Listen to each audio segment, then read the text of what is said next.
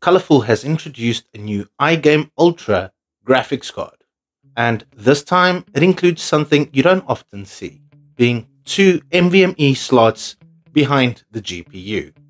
Based on the size, cooling, and overall layout of this GPU, it's most likely going to be an RTX 5060, 5060 Ti, or could even be the new 5050s. GPUs like the RTX 5060 and 5060 Ti often only use 8 lanes of the available 16 lanes on the motherboard.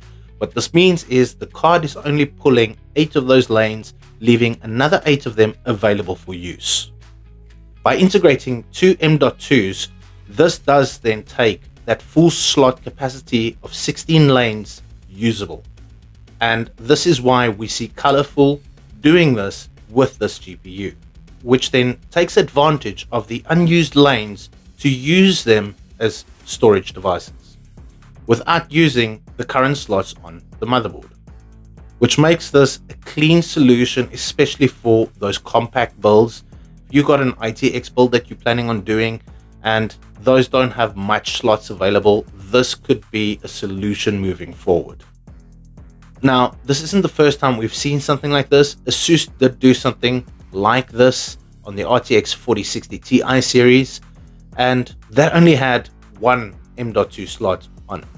But the bigger story here isn't the storage, it's more the potential.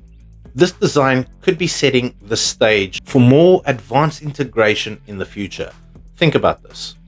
Could you imagine them using this for GPU accelerated asset storage, direct storage feeding directly into the VRAM, low latency between game files and renderings, heck, even maybe potentially in the future bypassing the CPU and RAM and doing everything localized on the GPU. The groundwork's already being laid. Games are getting heavier, more texture driven, more massive, and real-time data streaming becoming more and more of a thing.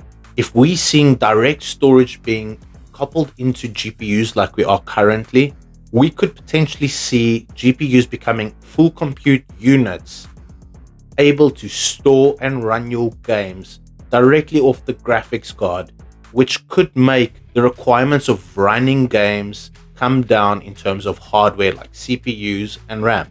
Colorful's implementation on this GPU might seem simple. However, the idea behind this does make a lot of sense, especially when we are facing less and less features on lower end motherboards and people might need some extra M.2 slots available. Let me know in the comments, would you use the storage on your GPU if you had it like this? And where do you see this trend moving in the future?